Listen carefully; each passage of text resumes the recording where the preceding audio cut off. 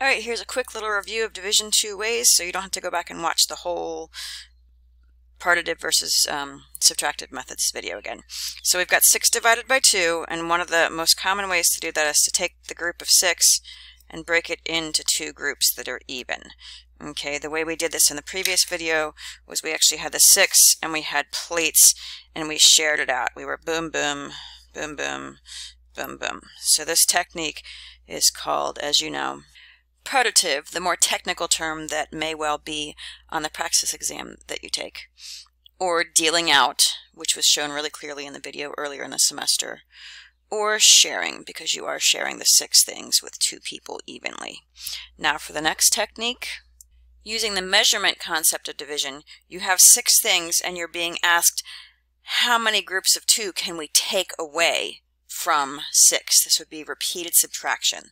So we can take away 2 from 6 1, 2, 3 times. So this one ends up with 3 groups of 2. So here's our 1, 2, 3 groups. And that was again called the subtractive or measurement. Here's the language that goes with that operation for the partitive. Remember, we started with 6 pennies, and then we wanted to figure out how many would be in each group if we shared evenly into 2 groups. So we ended up with our answer 3 being the number of things in each group. Whereas with subtractive measurement,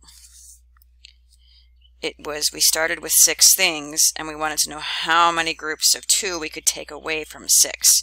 So the answer here, the 3, is in the number of groups. 3 groups of 2 can be taken from 6.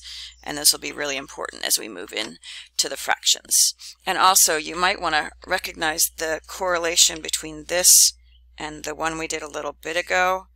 The difference between the commutative property with multiplication. So whether it's 2 groups of 3 or 3 groups of 2, here it's kind of the same problem, and here it's different ways of looking at a division problem. So the commutative property and the 2 different ways of looking at division are very closely related.